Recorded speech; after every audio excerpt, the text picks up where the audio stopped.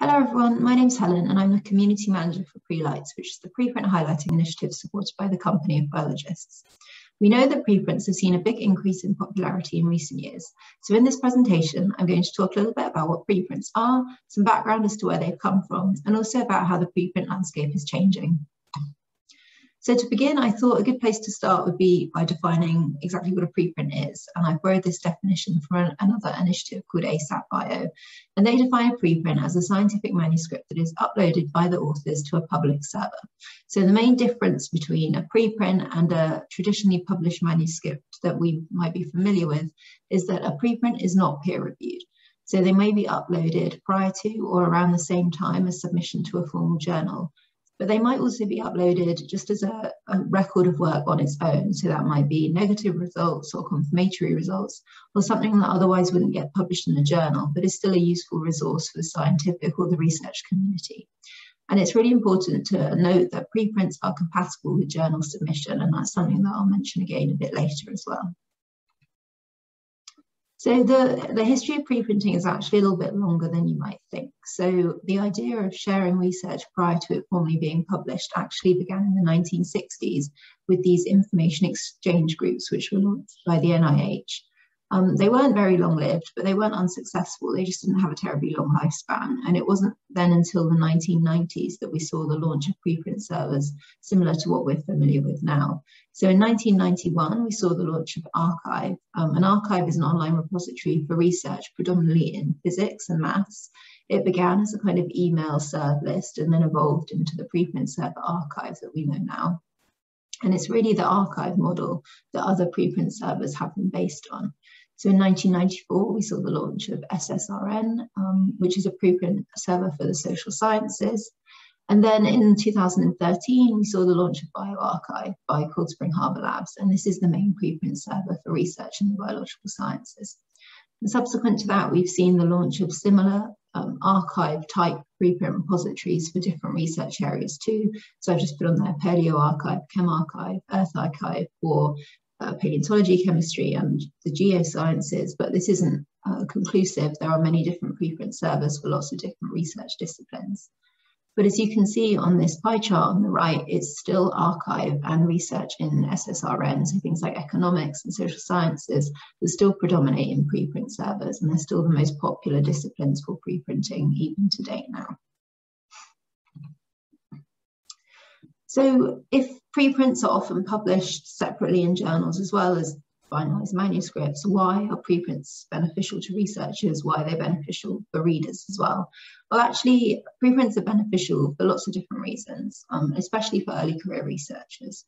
So for authors, preprints can be referenced, so they provide a referenceable, citable record of work with a DOI, and that can be used on things like grant applications, job applications, even in published manuscripts or other preprints. You can cite other preprints in your reference list. So it's a record of work that might happen quicker than you would normally anticipate if you were to go down the traditional scientific publishing or any kind of research publishing route.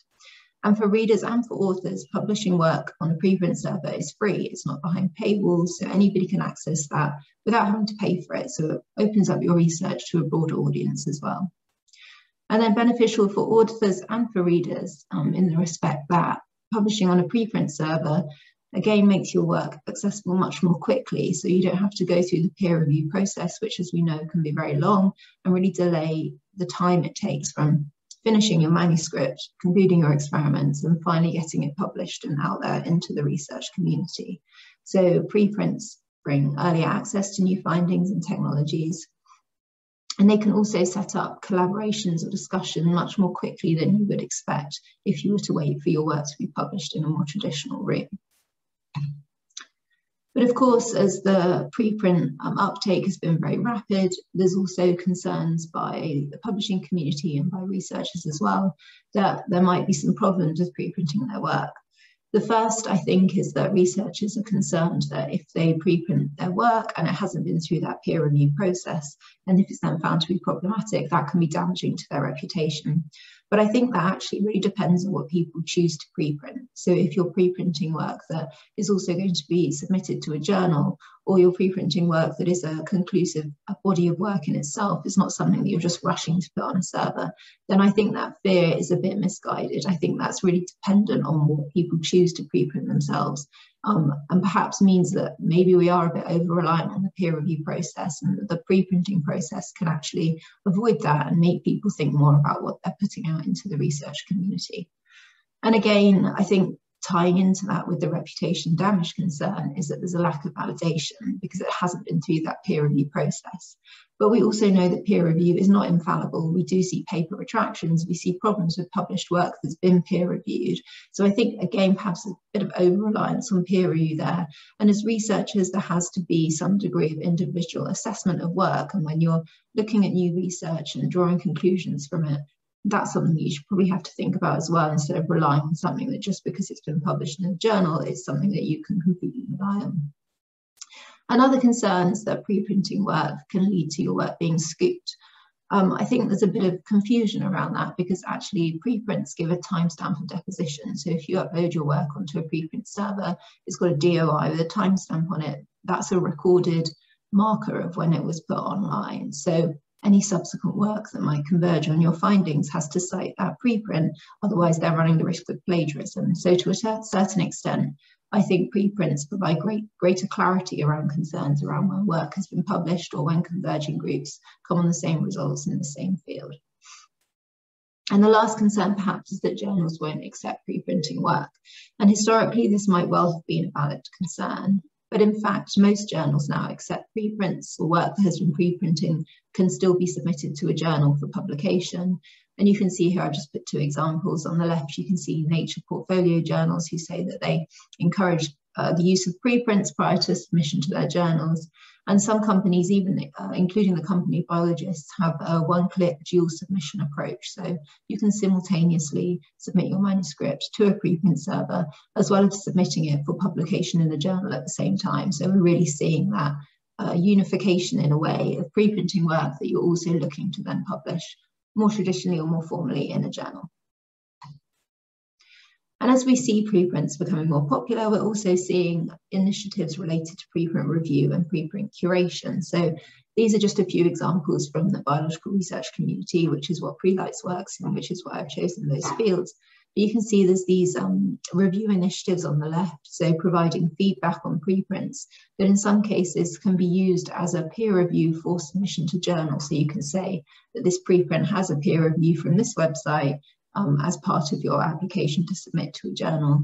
And again, curation. So because of this huge influx of preprinted work, curation helps to draw attention to preprints that might be interesting to specific fields. And we're seeing lots of preprint curation initiatives spring up. And I've just shown PreLights in the middle here because to some extent, PreLights kind of bridges that preprint review and preprint curation. And you can sort of, I'll just quickly show you the PreLights infographic here, which shows how PreLights work. So in the instance of PreLights relating to biological sciences research, we have a team of early career researchers who are our pre-lighters who select interesting preprints that are interesting to them, but also interesting to the field they work in or to other researchers in that field. And they write a digest of that work as a news and views type summary, which is also sent to the authors of the preprint. And the authors of the preprint are free to comment on it, free to answer questions or provide additional insight. And that's always a very positive experience between the pre-lighters and the authors. About 2/3 of our pre-light posts do have comments from the authors on them. And I think that shows that this thinking about using preprinting and community review as a more collegiate version of peer review, you know, how can this work be thought about differently? How can we improve it so that it leads to successful publication? And I think that's a really important thing to think about in terms of preprints and how that landscape is changing. So in summary, we can see that preprinting is increasingly common across many academic disciplines. It's not just biology, as I said. Physics, maths, and the social sciences are really big in preprinting. Preprints are largely compatible with formal publishing, so it doesn't matter if you submit work as a preprint, you can still submit that to a journal for publication. early career researchers can really benefit from preprinting their work because we see that time-spent deposition of submission, and you can use that as a citable reference in grant applications or in job applications. And as preprints become more popular, we're seeing more of these preprint curation and review platforms. So I hope that was a useful introduction to preprinting. Thank you very much.